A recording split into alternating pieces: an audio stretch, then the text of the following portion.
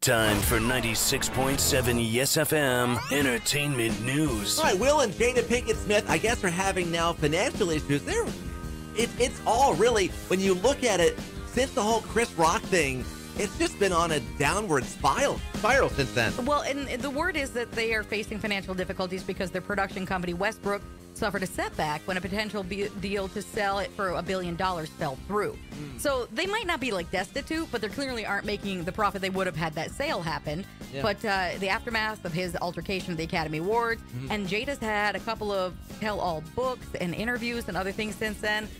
It's making it a little bit tenuous for them to book gigs and, sell things. There's some people doing the 10-meter rule, like, here's the stick, stay back, wait for me 10 meters. All right, Jennifer Lopez still, as of this moment, married to Ben Affleck. Now, apparently, he's husband number 4. Yes. Now, Jennifer Lopez thinks that having 4 divorces kind of looks bad, kind of humiliating. Well, and, some people think even having one is bad, but then you have people like Elizabeth Taylor. She was married, 8 times? 7 or 8, yeah. And once to the same guy twice, so I think it was 8. So Yeah. that's 7 ex-husbands if you count it. And, so a source says that she truly believes that Ben is the love of her life.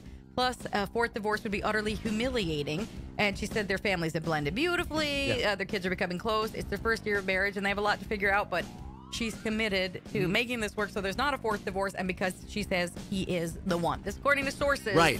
So Fingers crossed. time will tell. It as won't always. last 5 years, though. Well, I'm just saying. maybe.